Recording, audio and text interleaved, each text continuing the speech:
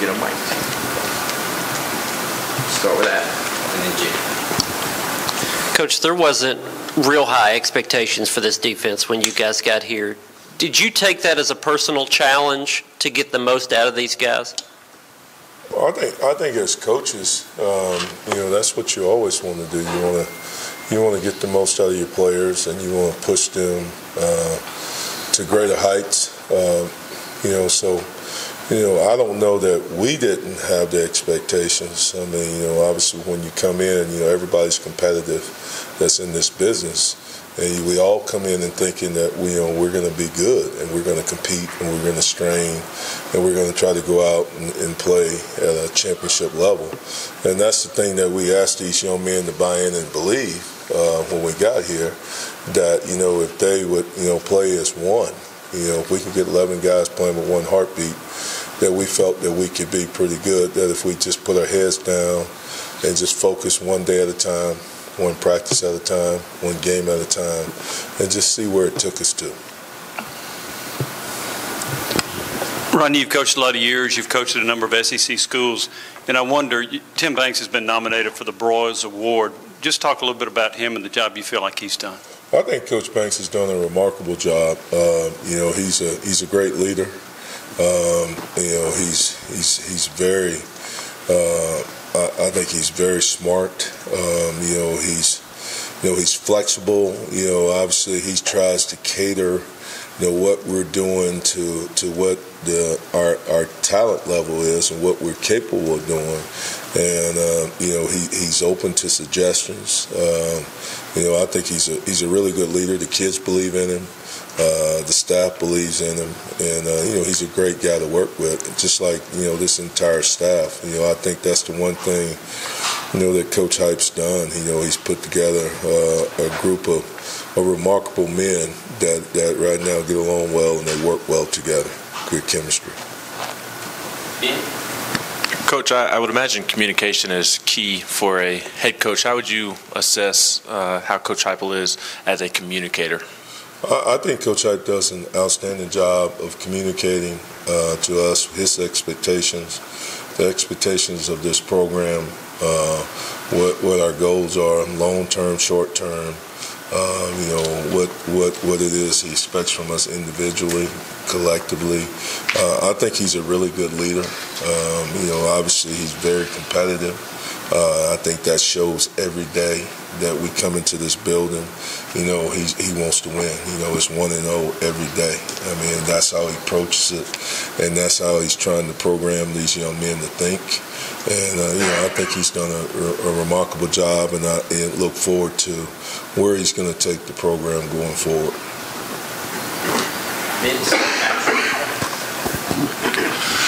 Rodney, Amar Thomas said the one thing that you ask for from your guys is when they get older to send you pictures of their kids, and they want them to be, great husbands.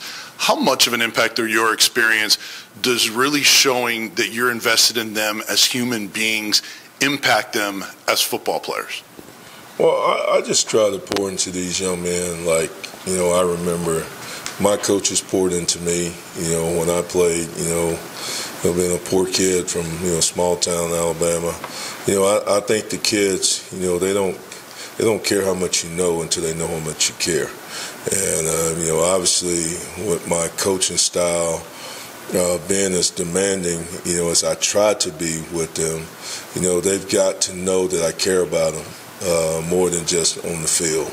And it's a deeper commitment for them to allow me to push them and try to strain them to get the good stuff out of them. So it is personal. And, to me, it's not a 4-year relationship. It's a lifetime relationship.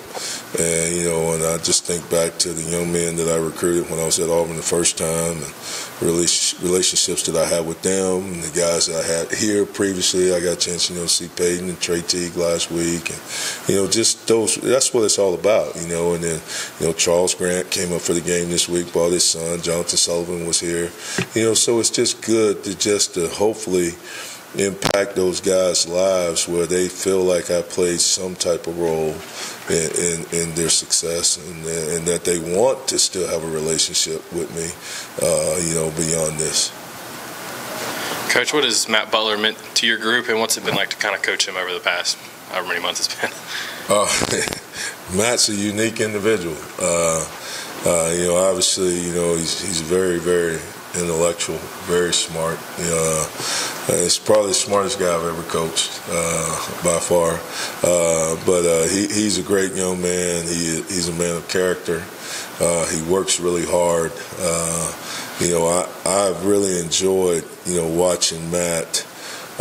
I feel like improve his game and play at a higher level, and I think he's having some relative success and doing some really good things. And he comes to work every day.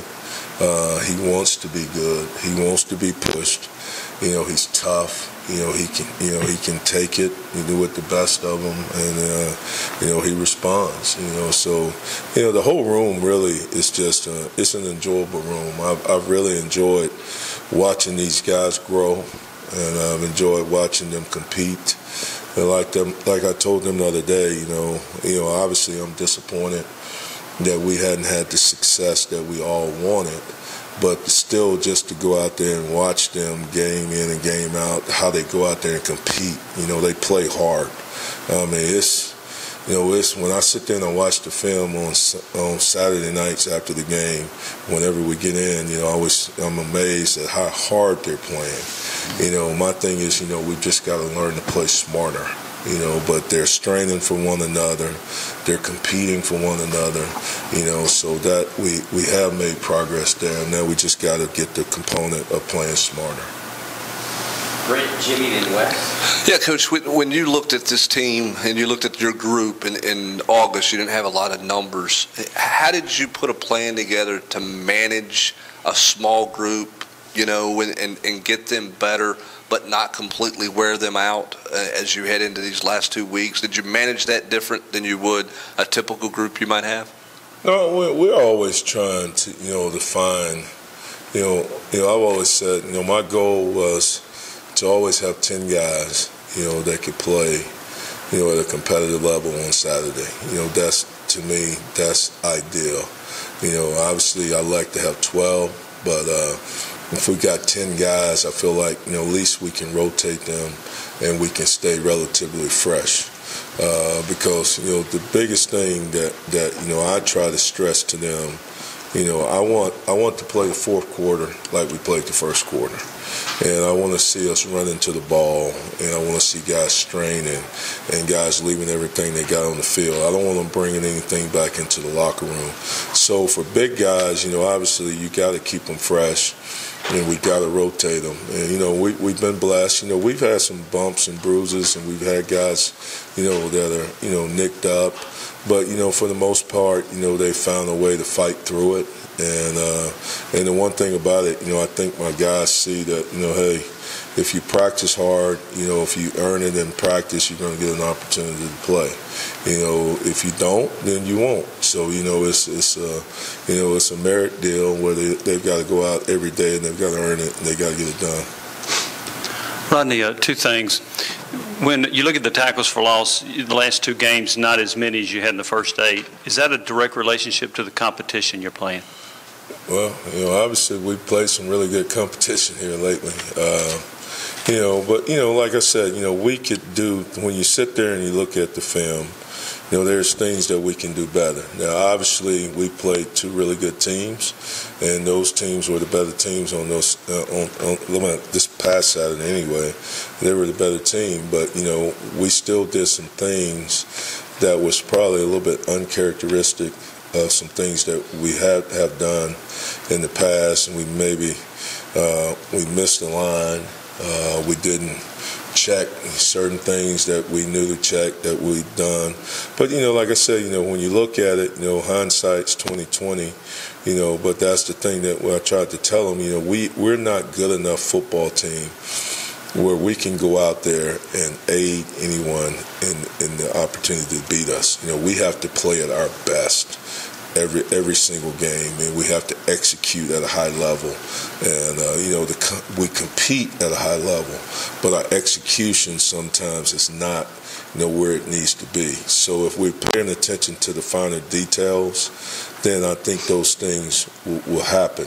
We didn't have the TFLs that we needed to have this past game, and the opportunities were there. Sometimes it was just guy missed a line. Sometimes it was a guy just didn't run the assignment. So there's just technical things, and obviously we've got to coach it better too. So it's not on them. The only mistake that they can make in the game is not playing hard. Any other mistake, that belongs to us. And so as a coach, I have to own that, and we've got to teach it better, and we've got to make sure that we're executing it better. Secondly, you mentioned the other day that there were 103 gradable snaps against Kentucky. And I know all your players didn't play all the snaps, but is it hard to recuperate in a week if you've played that many snaps in a game? No, I think the way, Coach Hype has our practice schedule, I think it's conducive to keeping our players fresh. The model that we go with, on Mondays, it's a stretch, get their blood pumping, move around, walk through. Then, really our tough 2 hard days of work is, Tuesday, Wednesday. And then, we tone it down a little bit on Thursday just to make sure we can go out there and execute assignments and get all our fits correct, and then come back in Friday and crank it back up a little bit more and move at a little crispier pace. But I think the way he has it structured is really good. And like I said, we played a lot of snaps in the Kentucky game, but we played very poorly on third down. All right, so that's as much on us as anything, because like I told them, on third down we got to be able to get off the field. I mean, we're in those opportunities. We get them in a third down situation. Now we got to be able to finish, and we got to get off the field and give our offense more opportunities to score points. Fortunately we have a really good offense, so we need to play better, and we need to get them the ball and let them do their thing.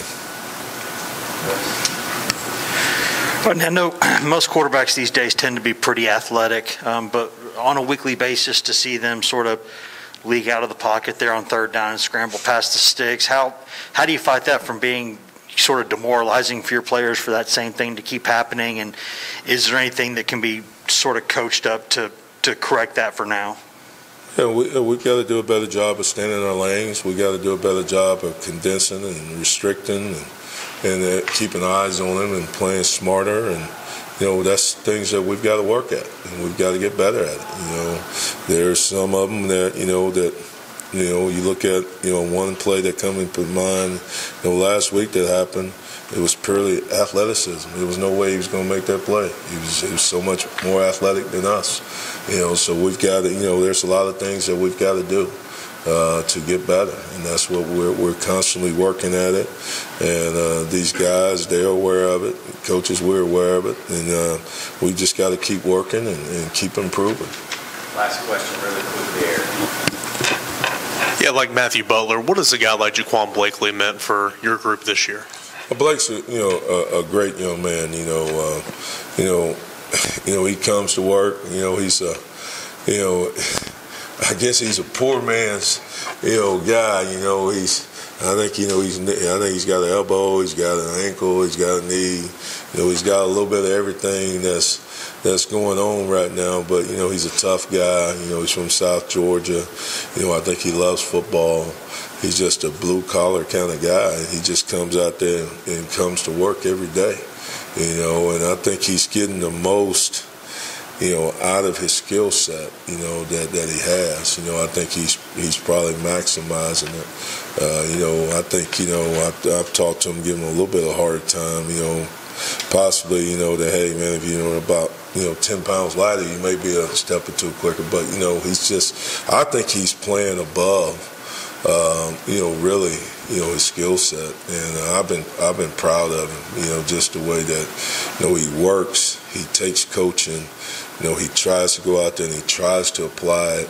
And that's all that you can ask of any of them, is that they try to apply what you're trying to teach. And hopefully they'll see themselves have some success, and then they will buy into it more and believe in what you're doing. Thank you, Coach.